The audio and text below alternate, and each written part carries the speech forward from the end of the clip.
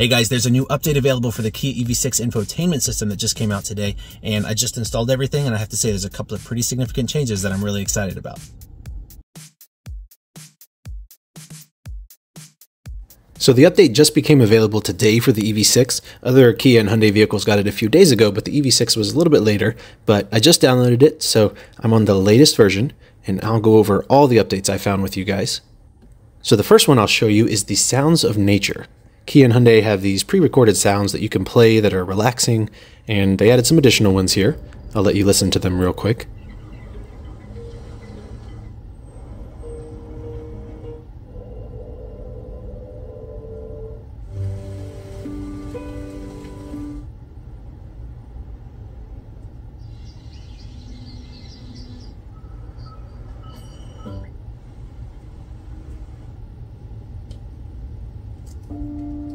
I personally don't use them, but if you do, you get more options.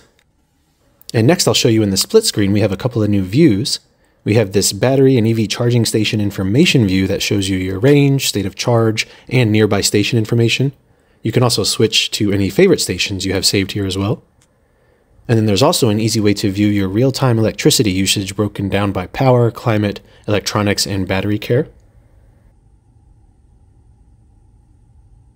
And then going back up to the stations, if you tap more, you can see the stations that are near your location.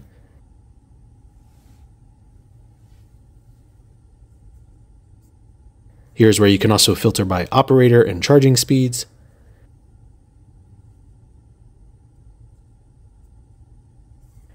And then if you tap on a station, you get more information and can route directly to it. Here it gives you a quick glance at the number of stalls and their status. And if you tap the I button, it gives you more detailed information. So Kia is getting real-time status updates from charging providers, which is great to see. Next up, I'll show you the major change to the EV route planning. I'll go ahead and navigate to Disney World.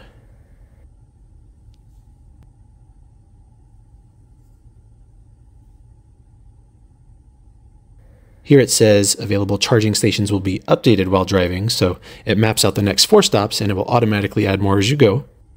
And there's the big change. It now shows estimated state of charge information and charging times at each stop. You'll remember from the video where I enabled this in engineering mode, it had that information, but the last official software update didn't include it. Well, now it's good to go, and it's officially rolled out to everybody.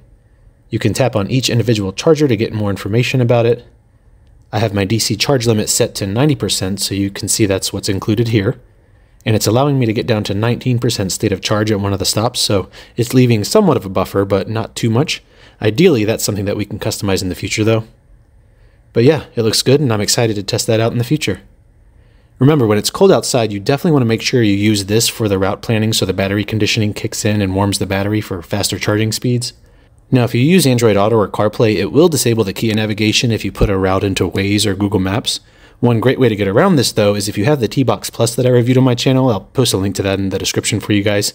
But you can run Waze or Google Maps directly on the TBox Plus at the same time that you run the Kia navigation. So it allows you to bypass that limitation and still get the battery preconditioning while you are using Waze or Google Maps.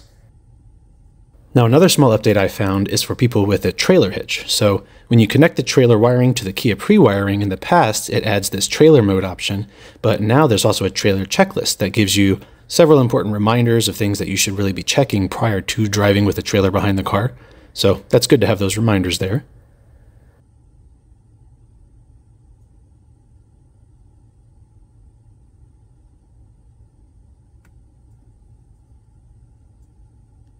And then lastly, one of the biggest changes I'm most excited about is with the sound. So Kia has finally fixed the sound in the Kia EV6. Previously, you really needed to crank it up to around 40 or 50 to get a lot of volume out of the speakers, and there wasn't ever really that much bass. Well, now you just need to set the volume at around 10 or so to get a lot of volume, and they've adjusted the tuning of the speakers to add in more bass. I can't really capture the bass that well, so you'll just have to take my word for it, but I'll show you the speakers using the Sirius XM channel here. You can see setting it at 8 is fairly loud.